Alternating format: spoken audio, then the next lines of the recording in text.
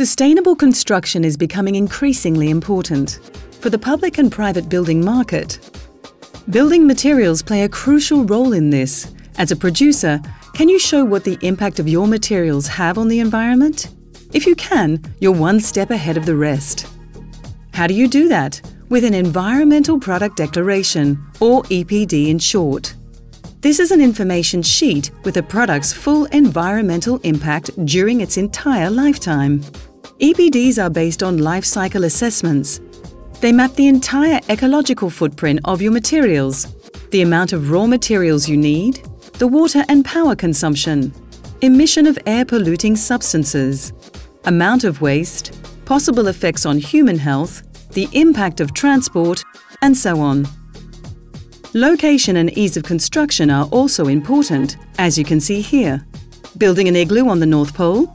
If so, ice blocks are a sustainable building material, because you only need one building material and the construction itself barely requires energy. Ice is also a local, natural and renewable product. But if you build the same igloo in the desert, these ice blocks have a huge impact on the environment.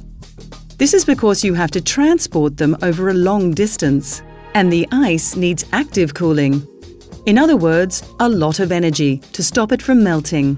An EPD takes into account all these factors, and that's the big difference with conventional eco-labels.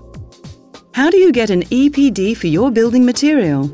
If you're a manufacturer, you first need to make a life cycle assessment of your product.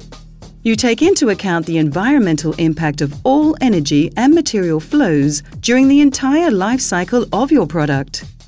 An independent expert verifies these results. Audit OK?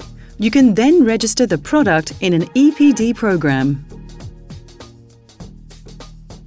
These EPD programs are public databases which collect the environmental declarations of different building materials. Architects use these databases when choosing their building materials. An EPD therefore specifies your product in tomorrow's sustainable buildings.